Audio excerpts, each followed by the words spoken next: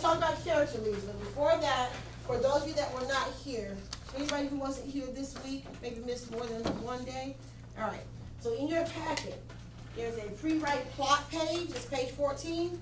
You need to make sure that page is done first because that's where you get your ideas to be able to write your memoir, okay? You have page 15, sensory details. We did page 15. You may have, and some of you have that if you weren't here. It's the sensory details page, okay? The sensory details page. And then we started working on pages 18 through 23. We're really only on page 18 and 19. I think we're going to stop there, but you have the packet to refer to if you need it, okay? So we're going to look at character leads today, character leads. So I am going to pull this back up. When you look at the page 18 for character leads, no, page 18, we did setting the scene. These 4 types of leads are ways that you can start your memoir, okay? When we did setting the scene, we were talking about the scenery, the background of your story.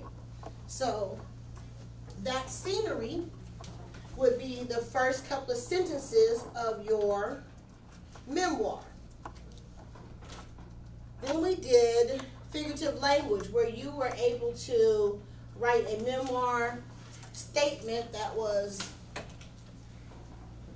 a metaphor, a simile, an example of personification, or hyperbole. Everybody has that completed already, right? All right, so we've done that part. Now we're going to the character leads. The character leads are in 3 parts. So if you flip over, your page may not be numbered, but it would be page 19 if it's numbered. Character leads. Thank you. So you can follow along up here, the character leads. Character leads. Stories begin with the character speaking, thinking, or doing something. Right? Speaking, thinking, or doing something. So think about the characters in your story. Think about the characters in your story. You as a character or whomever else you're choosing. What can that character say, think about, or do? Right? So let's look at these examples, and then I'll pull my example up. It says, there's no way I'm going to jump off this cliff into the icy water below, I whispered to myself. So the character is speaking. Speaking out loud, but talking to themselves, okay? You notice that when the character is speaking, what they say is in quotation marks. Make sure that you are using quotation marks when your character is having a conversation, a dialogue between 2 or more characters. The character thinking, next example. What am I doing on the side of this cliff? How did I ever let my brother convince me to go cliff jumping, to give cliff jumping a try? There's not a bone in my body that wants to jump into that icy water. So your character is thinking to him or herself, okay? And then your character action, your character is doing something. Everyone was shouting up to me and encouraging me to jump, but I knew that I had made a mistake. Slowly, carefully, I began to inch myself away from the cliff's edge. So you've got your character speaking, thinking, and doing. All right? Before you write, let me show you my example. We'll go through the one that I have. Remember, we're talking about my memoir as an example. My memoir is about when I met my best friend and how we found out our families knew each other previously, before we knew each other. All right, so here are my examples. Speaking. Guess I can't slowpoke around today. Got to be on time for my first day, I said to my mom. So that's me, because it's first person, right? What point of view is the memoir told in? First person. First person, all right. So I am the character speaking. In my thinking example, as my mom pulled up to the daycare, I thought to myself, how bad could this be? They're just little kids. You realize the character's thinking? Okay. And then the doing example. The character has to be doing something. Whether it's you or another character in your story.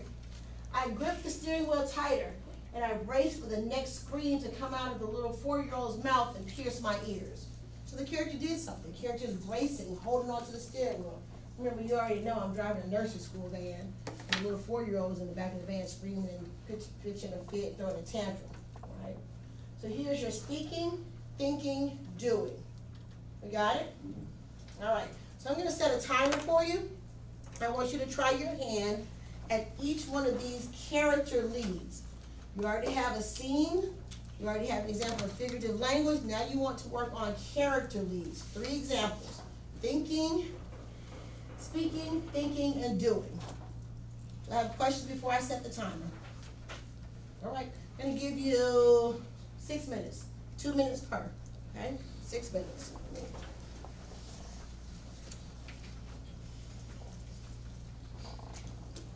All right, 6 minutes is all you shall have.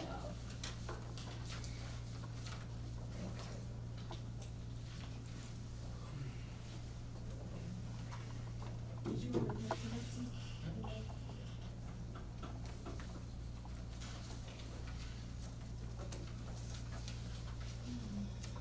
Yes, sir. Oh, did you already wrote it?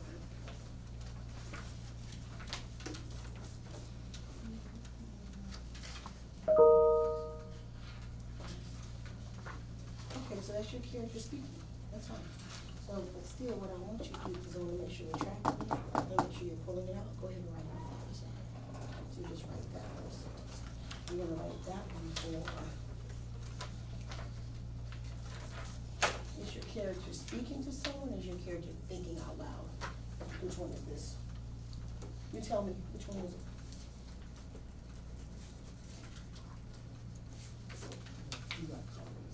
So you're just thinking out loud. So this is going to be the second example. Your character, the second character thinking. So write that sentence here, right? And then I still want you, although you're using this, I still want you to try to come up with these 2 examples, because you may want to change it. Is there anybody else who is using a pre-written memoir? Anybody else have their own that they were used? No one?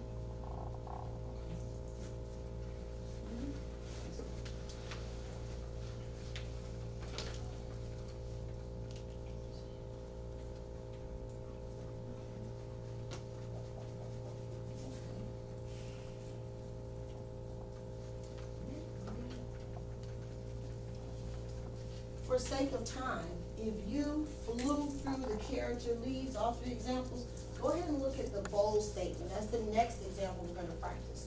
So look at the bold statement. But don't go ahead and take those out of use, because you can't hear me do that and do your assignment. Okay, which one? Go ahead and move on to the bold statement. Yes, ma'am. Okay. You did the bold statement too?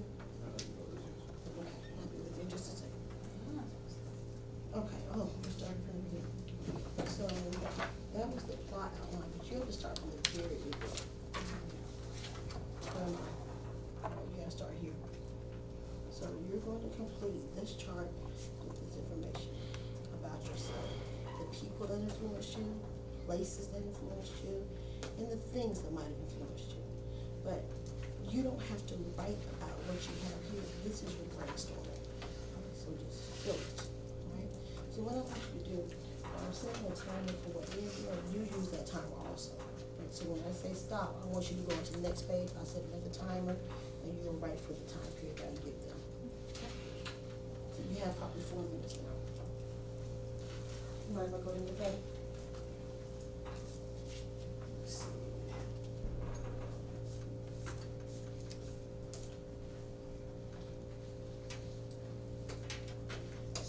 Is your character thinking or speaking to someone here? Sounds like you're thinking. Okay, so that would be your second example.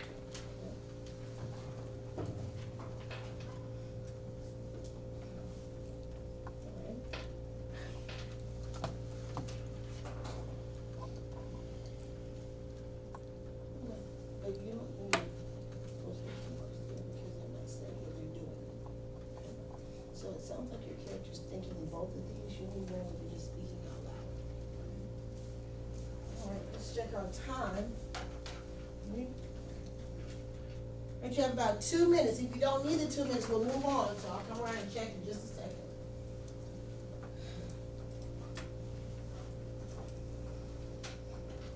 Chantel, since we started with the examples from your story, you might have continued with yours. Okay.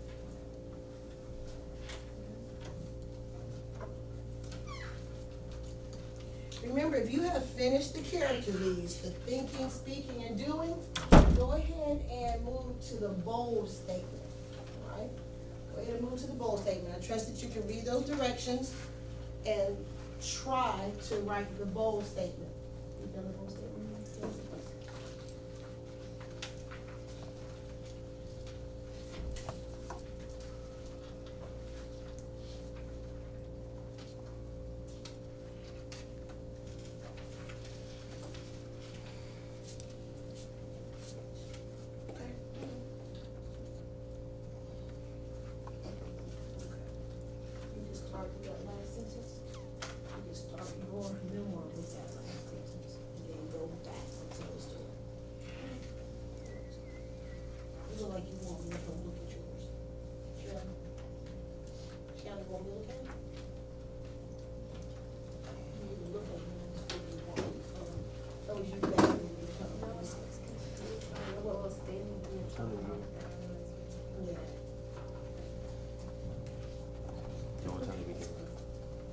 It looks like everyone has finished at least their character leads.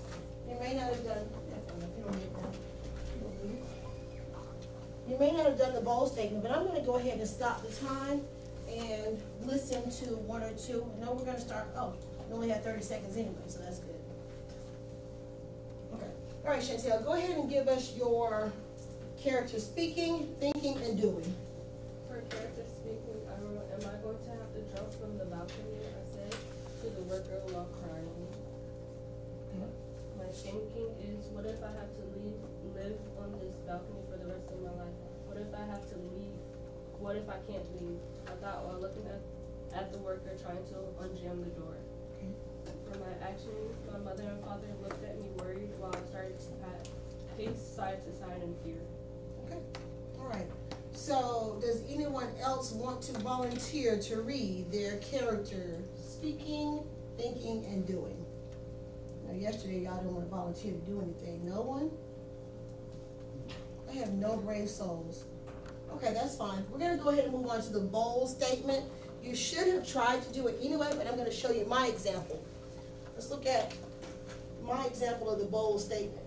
On your packet, it says, some stories start with an announcement. The statement should be bold and even alarming. So your statement, if it's bold and alarming, it's shocking. It's almost like a hook. It makes the reader want to read your story. Remember, we're trying to figure out ways to start your memoir, because some of us said we don't know how to start, okay? Shock your reader. Draw them into your essay. Make them want to read it, right? So remember, we're talking about my memoir of meeting my best friend and finding out that our families already knew each other and that long history. So my bold statement, which you may not see is that bold. As I walked away to get into my mom's car, I thought to myself, this world just can't get any smaller. So I can start that sentence. I can use that sentence to start my memoir and then flash back to the things that happened and then bring us currently, okay? All right, we're gonna go with Chantel. Did you write a bold statement yet? No? Does anybody already have a bold statement written?